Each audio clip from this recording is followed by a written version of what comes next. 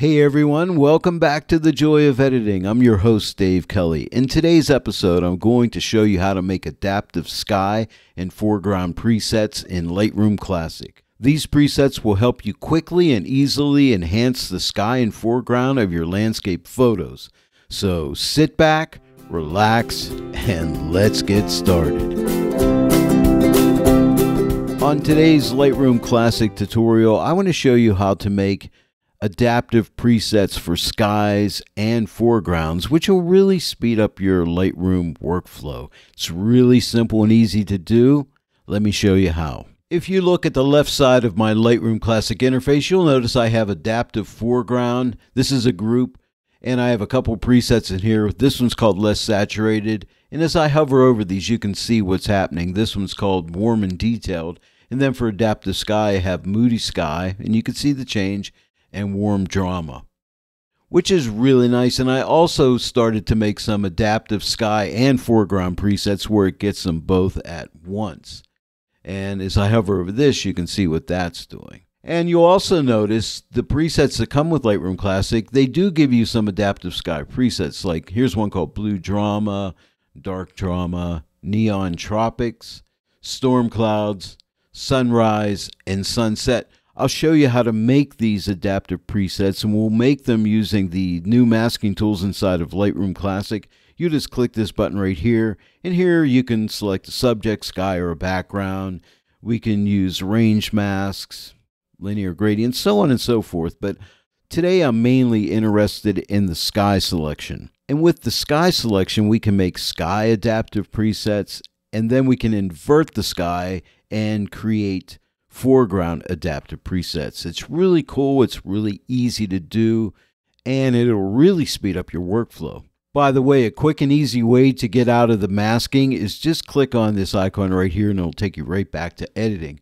One nice thing I really love about these adaptive presets, if we click on one of these like blue drama, you see here we have this amount slider. Now with this slider we can increase the amount or decrease it. So we have a lot of nice adjustment here. So it defaults at 100%, but then if that's too much, we can drag it back a little bit, or if it's not enough, we can drag it to the right, which makes it really super handy. Now, right now I'm at 130 and that's way too much. So I can either double click on the adjustment slider or double click on amount and reset that back to 100. If you click on this masking icon, you can see there's that blue drama mask right there. And if I click right here, you can see it has a sky selection inside it.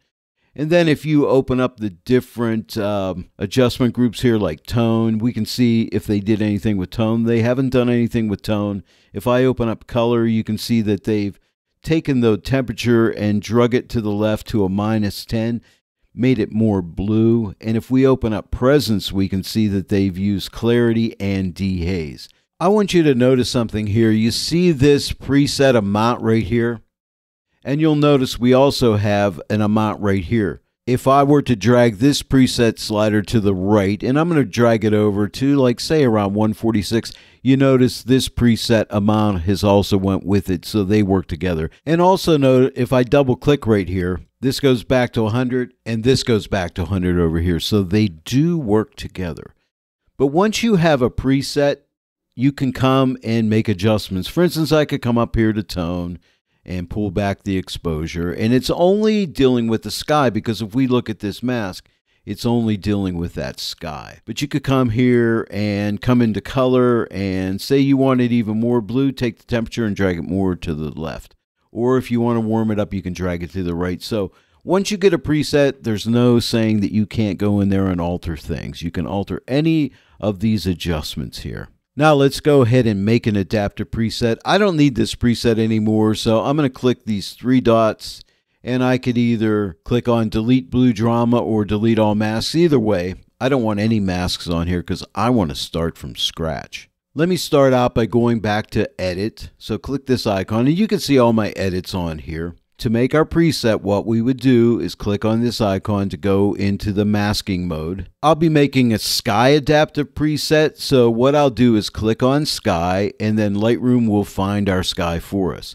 Now right now you're seeing a black on white overlay, and you can see show overlay, and I have this checked on. If you click on these three dots, you have different ways that you can see the mask. You can do a color overlay, image on black and white, image on black, whatever you want. I like to use the white on black. But now all we need to do is start making some adjustments. And before I do that, I'm going to give you a little tip. You see this mask right here? It's called Mask 1. That's what Lightroom Classic named it. If you double click it, you can rename it.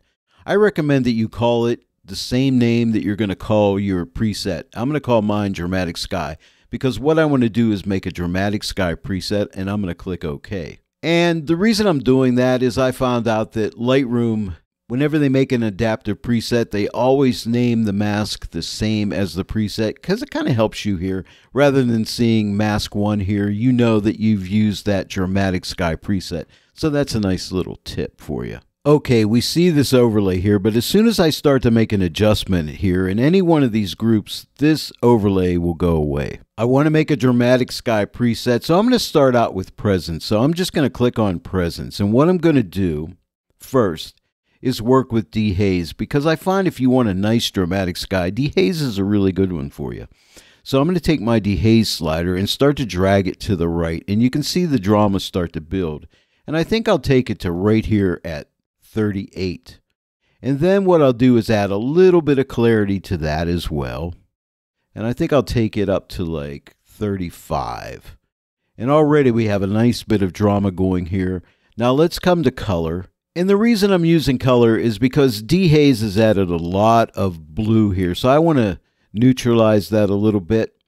And to do that, I'm going to hover over temperature. And I'm going to use my up arrow so I don't go too crazy here. I'm going to click it once. That goes to 1, slightly warmer. Here's 2.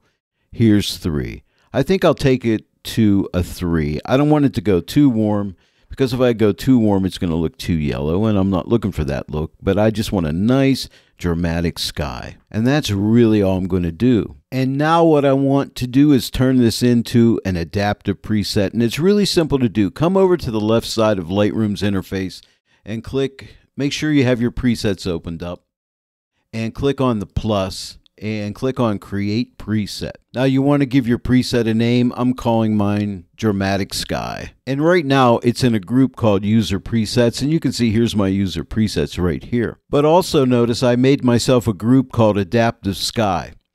So if we come here on the drop down and click right here, you can see here's my Adaptive Sky, and I'll click on Adaptive Sky, and now it'll put it inside of that group.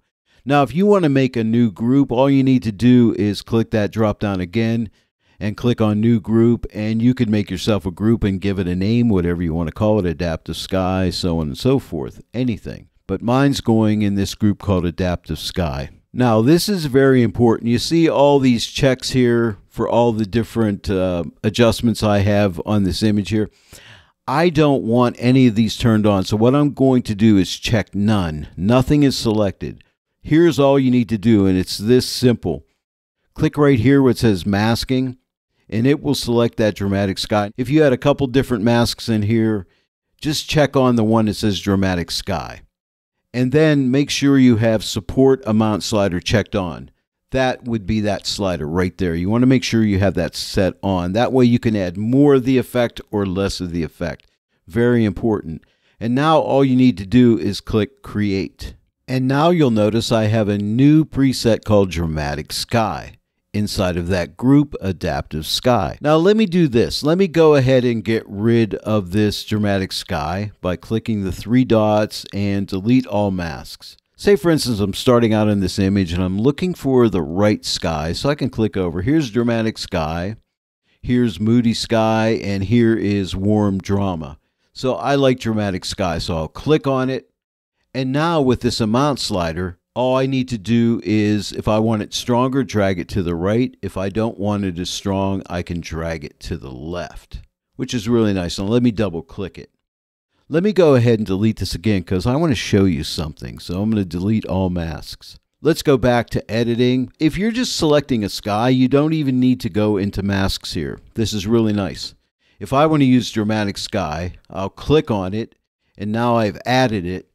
And now, again, I could add more of the effect by dragging the slider to the right or less to the left. And once I get it where I like it, say I like it around 85, I don't even have to go in here to masking unless I want to go in and make some readjustments. So now you could go and start building yourself a bunch of adaptive sky presets, and then you can just kind of sample those out on your different landscape images and find something that you really like. It'll really speed up your workflow. It takes a little bit of time to make up your presets, but once you got them made, it is a real time saver. Now let me show you how to make a foreground adaptive preset. So let's click on the mask icon. Now I have the dramatic sky preset here.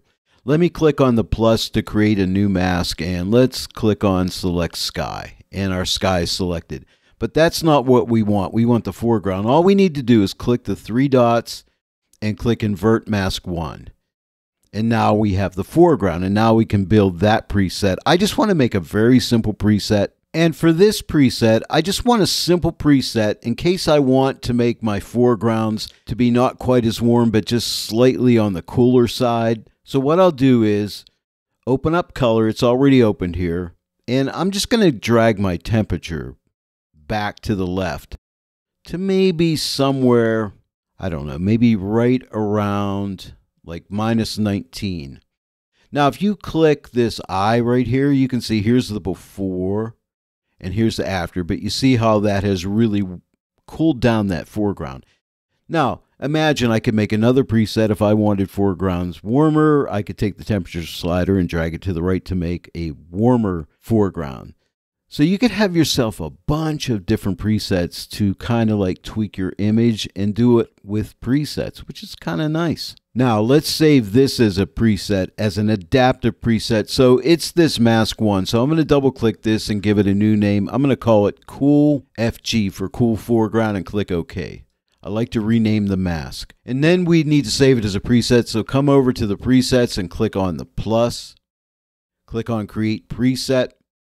And I'm going to call this Cool Foreground, FG. Now remember, we need to put it in a group. Right now it's going to go into a group called Adaptive Sky. I don't want that, so click the drop down. And I have a group called Adaptive Foreground, so I'm going to click that.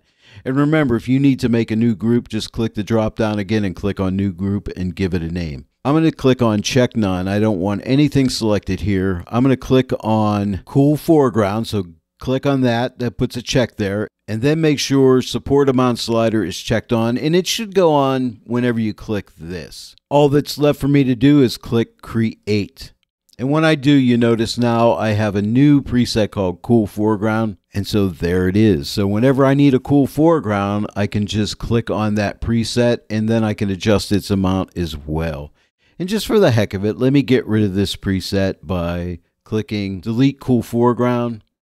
And now let's hover over Cool Foreground, and you can see the effect it's given me. And I might say, yeah, you know what, I like that, so I'll click on it. I may say I want more, so I'll drag this to the right, make it cooler. Or I don't want it quite as cool, I'll drag it the whole way to the left and just start to build it up a little bit.